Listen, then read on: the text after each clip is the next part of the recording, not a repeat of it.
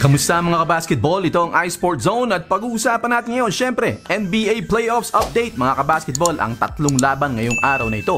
Syempre, kasama pa ang mga maliliit na mga balita sa mga kaganapan sa NBA. Pero itong dalawa na ito na nasa likuran ko, Lakers at Milwaukee Bucks, ay pumasok na mga kabasketball sa susunod na round. Syempre, yan naman ang ina-expect natin dahil itong dalawa na ito, ayan ang number 1 sa magkabilang komperensya.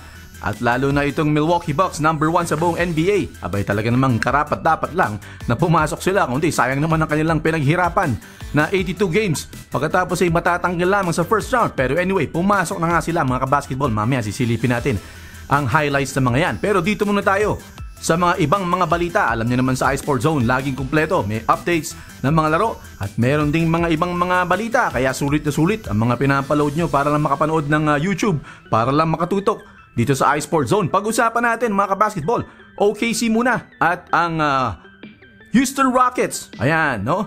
Nagka 3-2 na ito mga kabasketball. Lamang ang Houston Rockets ng isang game, nakabawi sila. Pero habang mainit ang serye, ay talaga namang literal na nagkakainitan sila sa loob ng court mga kabasketball. Hindi lang basta mainit na depensa, mainit na talagang may kakaroon na yata ng mga sakitan at nagrereklamo na nga itong si Mike D'Antoni at ang Houston Rockets dahil daw 2 beses na nagkakaroon ng mga below the belt na mga tira. Itong OKC Thunder, kanina mga kabasketball, na thrown out itong si PJ Tucker at itong si Dennis Schroeder dahil hinedbat ni PJ Tucker itong si Dennis Schroeder habang ito yung nakatalikod, dinikitan ng ulo. Siyempre hindi pwede yun, pero ang dahilan yan ay siya daw ay tinira ng pailalim sa may singit sa groin area mga kabasketball. Yan ay nangyari mga kabasketball sa isang pick and roll situation kung saan itong si Dennis Schroeder, dahil nabigyan siya ng screen itong si PJ Tucker, ay pumunta doon sa kabilang side. Hahabulin niya yung kanyang bantay dahil nga binigyan ng pick ni PJ Tucker yung kanyang kamay, yung kanyang braso ay pumailalim doon nga sa singit itong si PJ Tucker. Syempre nasaktan itong isa, tumumba silang dalawa at parang deadma pa itong si Dennis Schroeder. Di natin alam kung sinadya niya talaga, pero kung sinadya niya ngayon ay dumededma siyang ganyan, nagrereklamo siya sa referee. Ito makikita nyo mga kabasketball, pagkatapos ay doon na nga siya hinedbat nitong si PJ Tucker. Pero ito nga, sabi nga ni Mike D'Antoni, nangyari na rin daw yan mga kabasketball doon sa Game 3. Ito namang si Chris Paul, ang promotor mga kabasketball, inilaliman din daw below the belt itong si Ben McLemore. So pangalawang beses nang ginagawa ng mga OKC Thunder boys ang below the belt, no? Pumapunch mga kabasketball. Abay, boxing na yata ang gustong mangyari nitong OKC Thunder. Pero hindi pa naman natin alam kung sinasadya nga nila. Siyempre, pinapaimbestigahan ni Coach Mike D'Antoni at ng mga staff, siyempre coaching staff itong Houston Rockets, ang mga pinaggagawang punches nitong mga OKC Thunder boys. Malalaman natin ang development na yan siguro sa Game 6 mga kabasketball. Dumako naman tayo sa second round mga kabasketball, ang magiging matchup ng Milwaukee Bucks at itong Miami Heat. Ako po, ito gustong gusto ko itong matchup na ito mga kabasketball. Dito na magkakaalaman dahil mga kabasketball, itong si Matt Barnes, dating player na naging analyst na ngayon, ang sabi niya, tatanggalin daw ng Miami Heat itong Milwaukee Bucks sa second round. Ito ang kanyang dahilan. Bakit? Andyan si, syempre, Jimmy Butler. Meron siyang mga shooters na 2 bata na napakaganda ng ipinapakita ngayon mga kabasketball. Itong si Duncan Robinson, na streaky shooter. Nung isang araw lang ay nag-personal record siya sa kanyang mga pinukol na 3. Ito namang si Tyler Hero din. Kapag minala si Duncan Robinson, meron ka pang Tyler Hero na parehong mga batang-bata na mauhusay dumipensa. Siyempre, bata pa, habol ng habol yan mga kabasketball, di ba? Tapos mga shooter pa. At pagkatapos, bukod dyan, solid naman ang kanilang front line. Matitinong mga, kumbaga, tawagin nating pulot bola, no? Talagang defender at talagang matatakaw sa mga rebounds. At nandyan pa itong kanilang mga veterano na batak sa mga playoffs na yan mga kabasketball. Itong si Andre Iguodala, naku po, dami ng experience yan, pati sa finals mismo. Itong si Jay Crowder, veterano na rin sa playoffs yan. At syempre, nandyan pa itong si Bam Adebayo mga kabasketball. Ano pa hanapin mo? Na tinatawag na Giannis Stopper.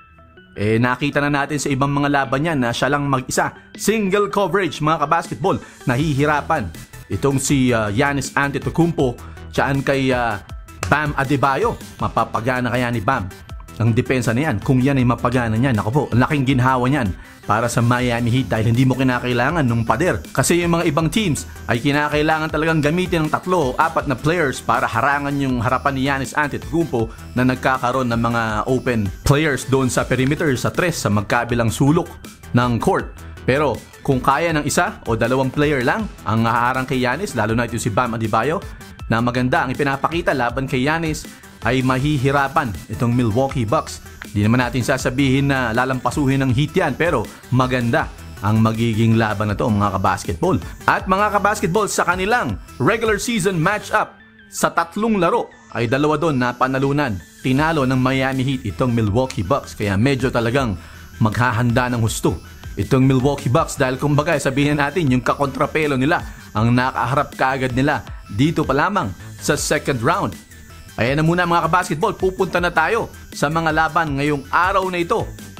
Balik basketball na ulit ang Milwaukee Bucks. Tinalo nila ang Magic 118-104 para tanggalin na nga ito at tuluyang selyuhan ang kanilang pagpasok sa second round. Syempre pinangunahan sila ni reigning MVP Antetokounmpo with 28 points, 17 rebounds. Habang double-double naman ang iniambag nitong si Chris Middleton, 21 points, 10 rebounds, may 7 assists pa. At si Brook Lopez with 16 points and 7 rebounds. Maagang dinomina ng Milwaukee Bucks ang laban na ito at lumamang pa nga sila ng hanggang 21 points sa first half. Pero credits dito sa Orlando Magic at hindi agad sila natutumba mga kabasketball. Humabol pa sila sa fourth quarter. Sa likod nitong monster game ni Nikola Vucevic, 22 points, 15 rebounds at 5 assists mga kabasketball. Maganda rin ang pinakita nitong si Evan Fournier with 18 points at syempre ang kanilang rookie na si Markelle Fultz with 14 points and 5 rebounds na patuloy na nagpapakita ng magandang laro at magiging mukhang leader na nila ito sa mga darating na panahon. Napag-usapan nga natin kanina, magandang matchup ang naghihintay dito sa Milwaukee Bucks dahil inaabangan na sila ng mga tropa nitong ating coach Erik Spoelstra. At mukhang tuwang-tuwa naman ang buong Miami Heat dahil magandang-gandang matchup ito dahil alam nila na kaya nilang makipagsabayan sa Bucks. Susunod naman ang mainitan na laban ng Rockets at Thunder. Lumamang na sa serye ang Houston Rockets sa panalo nila na 114-80.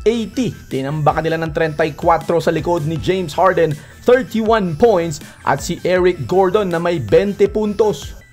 Ang tinututukang storya dito ay ang pagbabalik ni Russell Westbrook na naging absent sa unang 4 na laro mga kabasketball. Pero ang kwento dito ay ang depensa ng Houston Rockets. Tignan nyo naman, 80 lang ang ginawa mga kabasketball sa kanilang small ball defense. Meron sanang alas ang OKC Thunder kay James Harden at yan ay itong si Luguentz Dort na talagang pinatunayan ang sarili niya na isang James Harden stopper.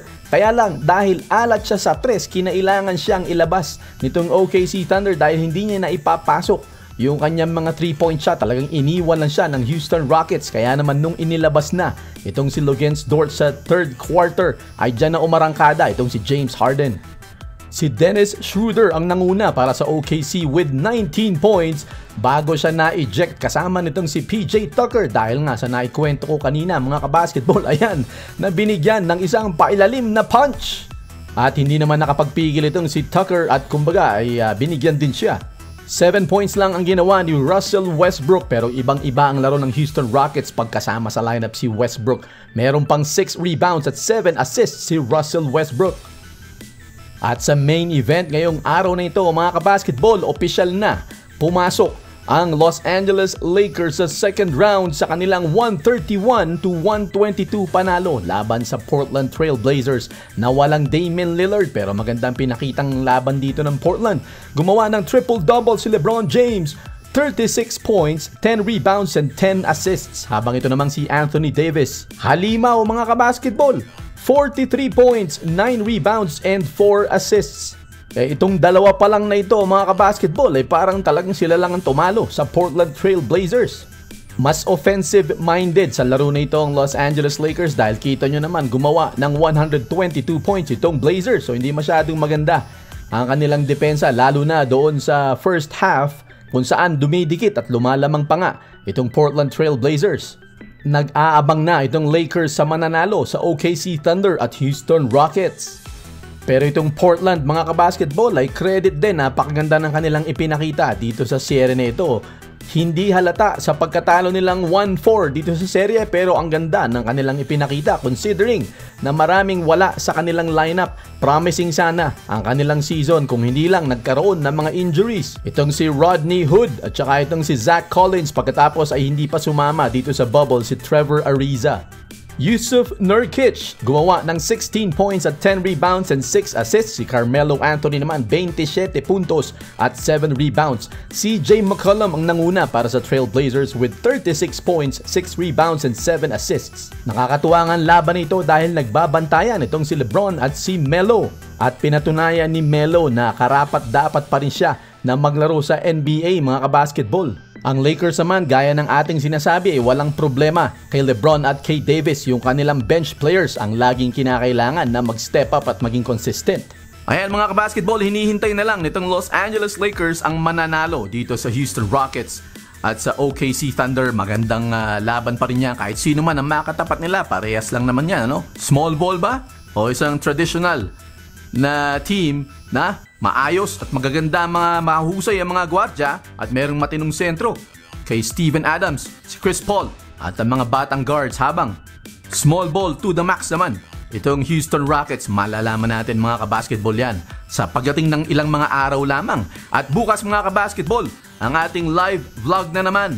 Tututukan natin ang Denver Nuggets at ang Utah Jazz, mga kabasketball. Yan ang matataon sa alas 8:30. 6:30 dito sa Amerika, alas 8:30 dyan sa Pilipinas. Samahan niyo muli ako, makitambay kayo kahit napalabas yan dyan sa Pilipinas.